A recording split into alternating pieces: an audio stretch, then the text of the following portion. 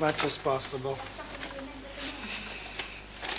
Now, over here, what you see over here is some of Mari's video monitors.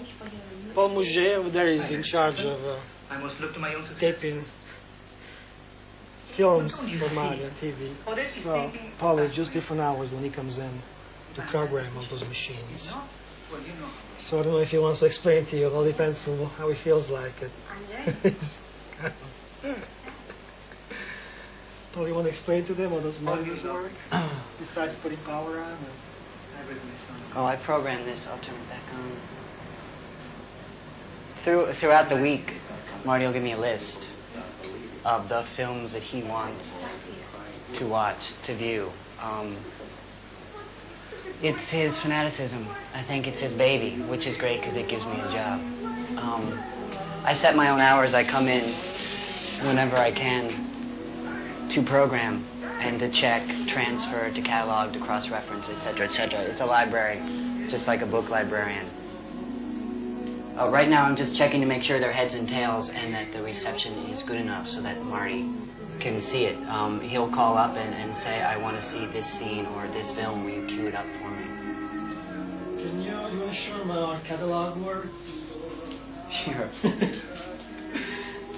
I mean, for instance, when Marty was shooting his Mirror Mirror episode for Steve Spielberg, he will call and say, I need usually one of the Dracula movies, like Horror of Draculas.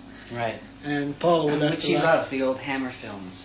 Yeah. You know, The House That Dripped Blood and those sort of Saturday afternoon hangover movies that you watch that are low production values. They made very quickly. A lot of them had to do with Roger Corman, who was one of the men who first gave Marty a chance. A job. Boxcar Bertha. Roger Corman was behind that. But this is where all the tapes are listed. We're in the process of getting a computer so that it makes it easier because Marty is a list man. He likes everything to be written down. I mean, Raphael keeps just tons and tons and tons of papers. In here, everything's listed by title. These 8 containers hold index cards. Each one has one film on it. I think we're up to about 8,000 titles. So, Pride of the Yankees. That's the number of the tape that it's on. There's a library downstairs where we keep all the tapes. And he wants to know the director and if it has commercials or not, or if I transferred it for 3/4 inch, from 3/4 inch, 1/2 inch, and what channel it came from, and when we got it. Now, if this movie comes up again, and Marty might want to see it, possibly we can get a better copy. For instance, with this TNT and Ted Turner, they've struck a lot of new prints, and it's a lot better quality than what we have already. So I'll tape it and run it up against the old one and see which copy is clearer or is cut, and then again lay it on Marty's desk so he can watch it, take it home and watch films all night.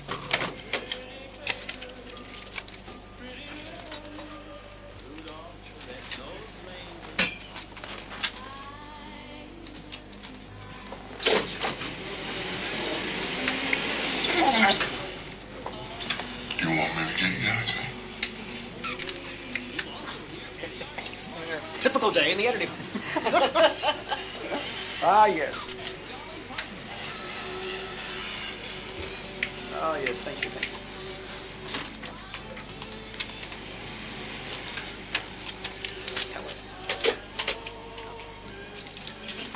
Where's Michael? Oh. Michael, where are you? I'm back here with the camera. Okay, right. That's good. Michael, We're the director ready to know. that's it. Let me get over here. Get that right now. Right. There you go. That's it. That's the stuff. Remember when I used to Polaroid everything? Yeah. Back around 1979, we got these Polaroids, and we Polaroided everything that we did, including our lunches and everybody who came in the room. The hotel rooms we were in. We have about 3,000 Polaroids in that period, 79 to 80 to 81. I'll say so much.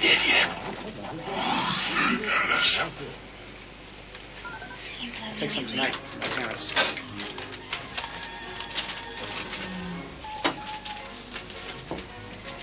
And now we're going to the Ray Charles scene, right?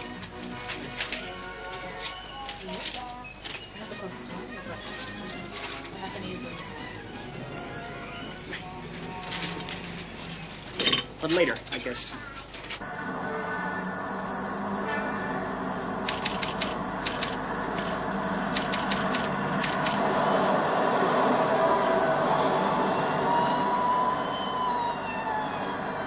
Well, hurry up with that shit, huh?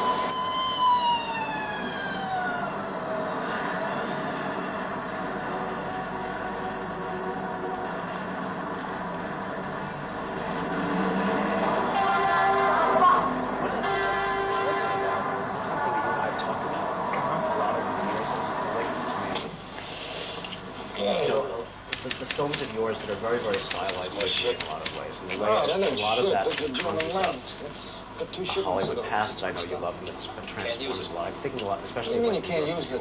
I wanted to ask you, what was it you were trying to do in films of the 70s that the films of the 40s didn't? How are you trying to do it differently at the same time? That's two different answers to that.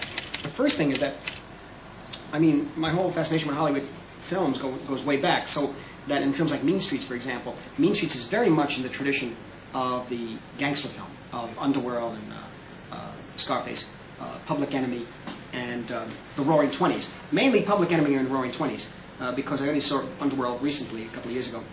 And Scarface we never got to see in America because the rights were held up until Hughes died, and then now we're able to see it, but I saw it about 10 years ago for the first time, several years after I made Mean Streets. But what I mean by being in the tradition of the gangster film is the inspiration. The inspiration is very much in pictures like Public Enemy and Roaring Twenties. That's why I was very pleased. That's why Mean Streets deals with that level of small-time hoods and everything. But I was very pleased when Warner Brothers bought it, because it was in the tradition of the Warner Brothers gangster pictures. Yes. It was an homage, in a sense, to the Warner Brothers gangster pictures. But the main reason for it, of course, was it was my own semi-autobiographical film. So it just happened to fall into place with, if anything, what genre? Yes. The gangster genre. Right. And what was the best gangster genre? Warner Brothers. Sure. They always had, New York, on the other hand, by the time I got to do New York, it was 3 years later. And I was so fascinated with Hollywood films, especially the 40s. I was born in 42, so my first memories were films of the 40s, and vivid memories, because I remember going to the theater and seeing them vividly in three-strip Technicolor. Yeah. The women's lips were so bright red that, they just leap out at you, and the flowers, and the musicals, Nancy Goes to Rio. I mean, it was a big one for me, as you know. So, hey, no fooling around there. Yeah, that was great. Right. Nancy Goes to Rio, wonderful picture, right? I was watching it, it was on TV the other morning, again, TNT, Turner Station, again, he has it on. Beautiful new master, video master. But in any event,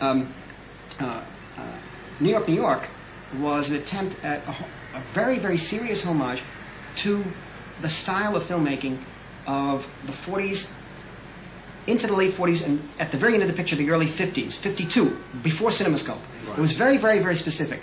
And they gave so much to me, I wanted to recreate one last time something that looked like that.